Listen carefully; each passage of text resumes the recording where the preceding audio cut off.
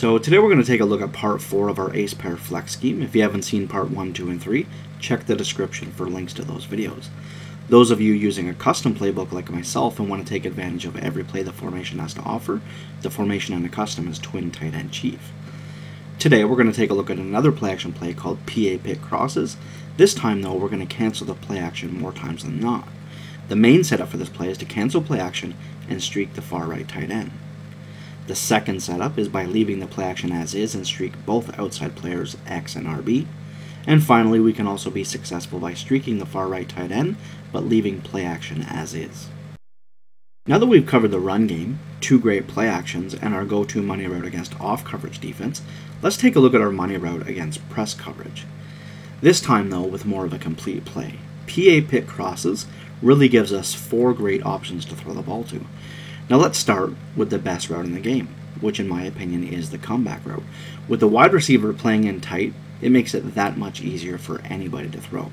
Once we see press coverage, all we do is wait for the X receiver to get a couple yards upfield, pass lead to the inside, click on, and continue to hold the analog stick to the inside, press Y, and make the catch.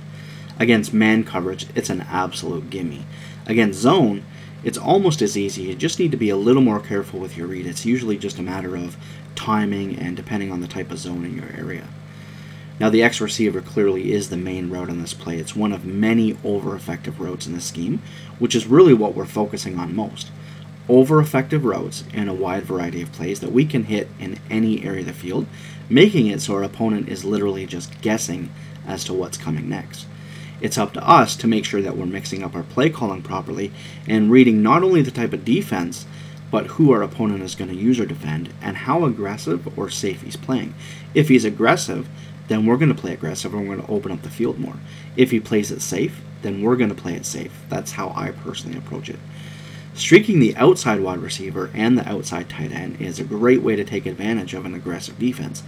2 options deep from a play action that is really hard to get pressure on can easily go for 6 if called at the right time. If the deep routes end up being covered, then against man or zone, the 2 crossing routes underneath are a good bet to be open, which you're going to see more in the footage that we're going to show. Finally, let's not forget what the comeback route does to both man and zone defense, even more so with the crossing route potentially pulling down any zone that might get in the way of a completion. Using the play action with the comeback in this offense, when we just run it as a whole, is just really silly to try and stop. This really is the best route in the game in my opinion. Even when they try to make user plays, try to click on and make a catch, it's just a little too much. I absolutely love the comeback. I showed a video on how to throw this to outside receivers earlier in the year. It was a really popular video, so I'm also going to put a link in the description to that. If you don't exactly know how to throw the comeback route, you can check it out there.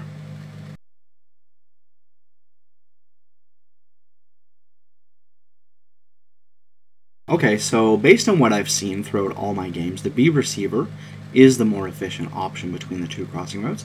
Just gets open more frequently for whatever reason, although I guess the fact that we do have our best, fastest wide receiver in that spot might be one reason why. Really, both are good options and don't need to be utilized only in the play action. These are great routes to hit when blocking the running back and just dropping back, even though you're seeing mostly play action in these examples. Now don't forget about pass leading up as the receiver runs through zones as well, so you can not only pick up more yards, but also avoid the route running into coverage.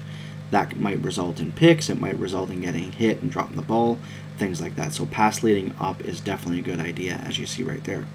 The more we mix it up, the more success we're going to have. But paying attention to our opponent's tendencies can't be overlooked. I've had moments where I run the play 5 times in a row because my opponent refused to change. So we just need to make sure that we're paying attention to the defense while running this scheme, and we're going to be much more effective. We're just going to pick what routes we want to use to attack what he's doing. I love this route because mixed with the X receiver on the left side of the field, it's extremely hard to defend in man or zone coverage. If it's man, we're going to hit X once he makes his cut back. And if it's zone, then we just get to choose. If the A route pulls down the zone defender, then we're going to hit X. If not, we're just going to hit A as he runs free underneath. Oh, and in case I forget, don't forget to subscribe to our channel for more tips if you haven't done so already. And finally, this tight end is always going to be on a streak when running this play. Any other route will interfere with the 2 crossing routes. Now we could put him on a smart routed in route if we wanted, but I always love the deep threat that must be respected. Oh, and remember, if you haven't seen the first 3 parts of the scheme, check the description for the links. I'll see you guys next time.